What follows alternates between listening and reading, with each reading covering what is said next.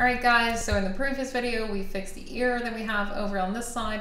Let's go ahead and finish up the rest of the head before we move on into the body. The rest over here is going to be a little more easier, so we'll just go ahead and rotate a few things, try to position them as close as possible. So using the same methods that we've done so far, we can use these points to rearrange once we've adjusted the peg. We don't want to move it too much to kind of break the whole structure that we had so far. And I can start doing the same thing with the head over here, so either reducing or boosting a little bit what we had so far. The head is already pretty much centered, so we don't really need to change those values too much.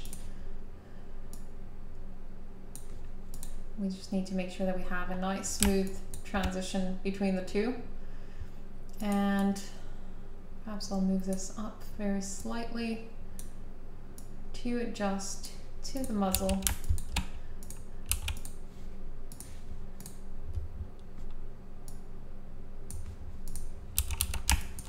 Now, as for the little pieces of hair that we have over on this side, I don't really want them to flip from one side to the other. We actually would like to have this little piece over on this side to kind of remain there, because if I transition into this one and have this piece kind of going into the body and appearing over on the other side, it's not going to look so great. So as for this one, we'll make a little exception. We'll take the front piece and leave it so that it acts as the back piece, and I'll do the same thing with the one that we have over here. Instead of bringing it over to the other side as we would into a regular rotation, we're just going to have it stick back out over on this side to act as if it were the front one.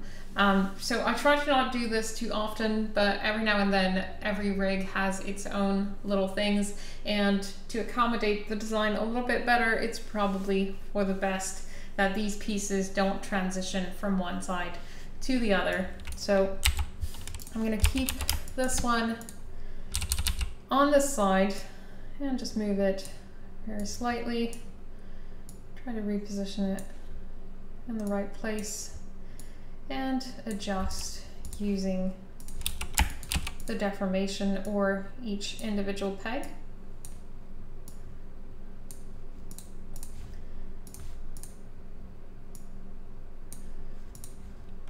Just like so, and we want to have a nice smooth transition between this piece and this one here, so I'm going to very slightly readjust the position I had made for the jaw.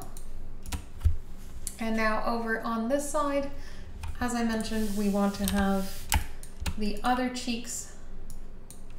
So we have these over here. I'm going to move them with my peg first, bring those back out. This one is pretty much already in the right position. I'm going to take this one and move it slightly using the peg and then readjusting with the deformation.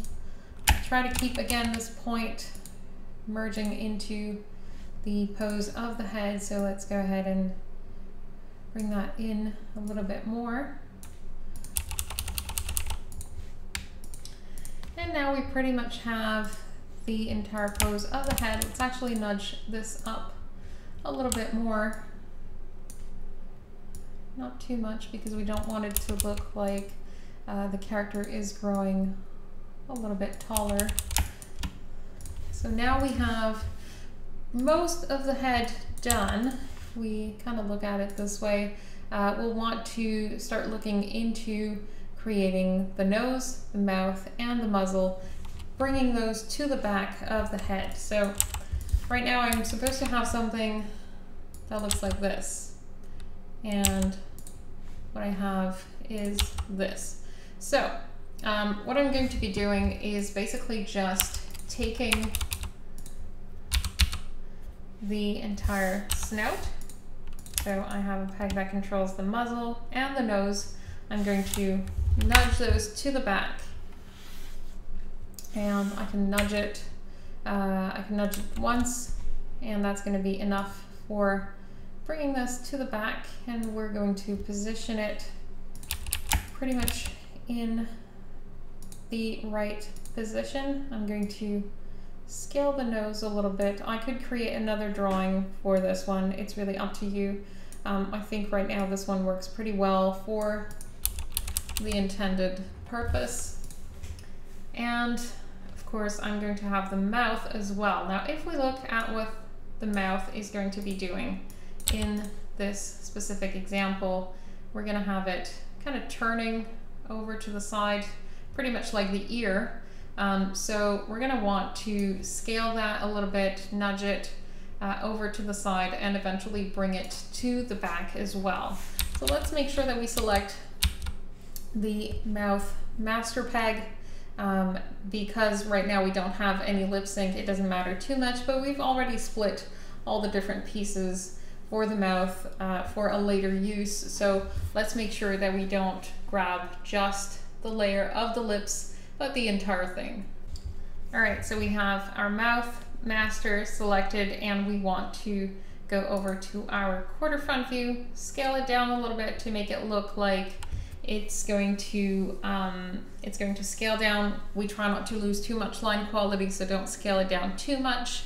And then we can nudge it to the back using Alt, up arrow, and this gives me a little value. You can punch it in as well in your coordinates and control points. And now if I try to look at what's going on, we see that it is going to the back right away over here because of the Z depth accumulation. So we'll want to fix that in the center to do a breakdown position, perhaps, where the mouth will actually still appear and then move to the back of the character.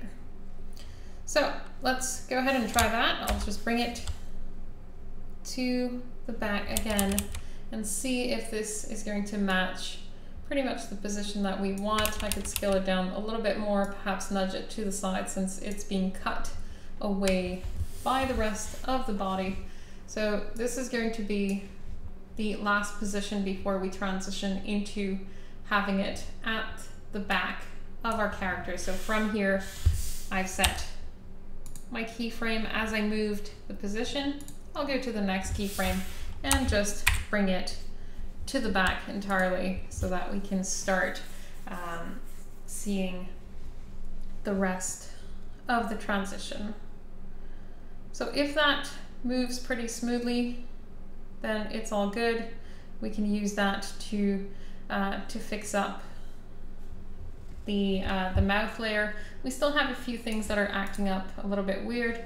For instance, I have this little portion of the jaw that kind of looks a little bit funny. So we'll be able to fix those once we keyframe all of our items. Now I probably want to do a breakdown position for the eye. I'm going to select the eye full master and set down a keyframe over here. I probably want to have a keyframe as well on the entire character right here, because right now if I go and modify this one, it will be modified as well in here. So that is one of the most important steps. Once you've positioned your elements, make sure that you set a keyframe down on everything that you have here. If I just go here, set a keyframe, then at least I know that I have this entire pose here nailed down with the keyframe at frame 40. Now, going back to the eye, I'll just check the eye full master, and on this one I am going to scale it down and perhaps skew it a little even to have the eye kind of appear as if it's turning. Now, the other keyframe that I've set was full sized, so if I want, I can keep this size and copy it over to the next frame, just to make sure that we have a nice even transition through frame 35 to 40. I can even thin it out a little bit more in that frame that I don't really see, because it's going to just keep on becoming thinner as we transition. Now this pose here doesn't look so nice. Of course, at this particular frame, I'll probably want the eye to be gone already and disappear behind the rest of the face. I could make that even thinner if I want, skew it a little bit more, see how that looks when I transition. And then from this side, we'll be able to adjust every single piece as we rotate. So now at this point, we're pretty much okay for creating the transition of the face. If we look at these little parts here, if it kind of looks like it's coming out of nowhere, it's not too bad. As we transition, you could have them appear a little bit sooner if you wanted, and have this middle position over here, kind of selecting both pieces and bringing them out a little bit more. That would work as well. Or if it kind of looks like it's a little beard or something, you could nudge them inside a little bit more. It's kind of tricky sometimes with these kinds of transitions where you want to have some pieces appearing, but doing so naturally. So I think it makes a little more sense if we don't see them too soon. This breakdown position here needs to make sense, because it's going to be the middle between those two poses. So possibly one that we'll want to access more often, kind of like a regular breakdown. The in-betweens need to look nice. Also, obviously, if we plan on using them in the future, we want every single pose to look nice. So let's just try and make the most of those. All right, so now that we have these, for the transition of the head, we may have a few more things that we need to fix. We'll have the nose kind of cutting into this part of the mouth here. So I may want to nudge it on top just for a few frames. And then we have this part over here that kind of transitions funny. We'll be able to fix that as we keyframe down everything. We need to really make sure that most of the pieces look nice before we start getting into keyframing everything. Now, if I wanted to have a little transition for the hair right here before it starts popping to the back immediately, I may want to create another keyframe here. Perhaps the hair will move up a little bit just to give it a nicer silhouette and kind of look as if it's lifting up very slightly. And I may want to go back here, push it down, and bring it up a bit just to make sure that it connects nicely and moves along with the rest, just like so. So these are all little things that you can do. We'll finish up the head real quick over here. Once you're done with the head, just to make sure that we don't change anything as we do the rest of the body, make sure that you go and grab the head master peg. We'll go and find that in here, and we'll just bake those keyframes using the create keyframes on. Press OK, and do any further little adjustments that you need to do directly on those keyframes there using the methods that we've seen so far.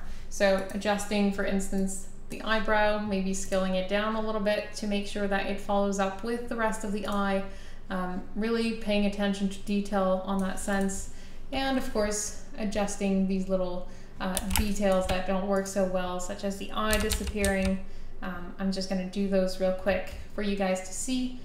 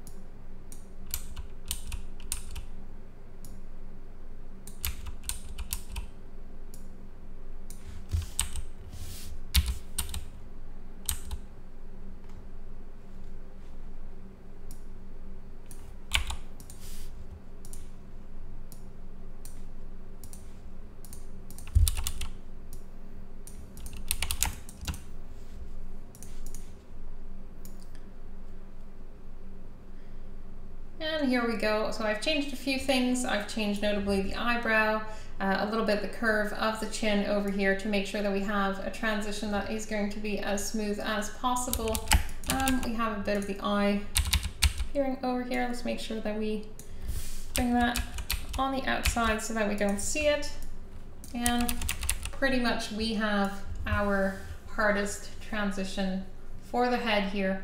You can go ahead and do the same thing for the back head. So the one that we'll have over here at frame 50. At this point, it is going to be much easier because you basically just have to transition these little pieces over by rotating, changing the deformation a little bit. So I think we don't necessarily need to spend as much time on that, since the hardest part is already taken care of for making some pieces disappear. So let's keep going. In the next video, we're just going to do the body real quick, and we'll be able to have our full rotation down. We're so close, guys. Let's just keep going.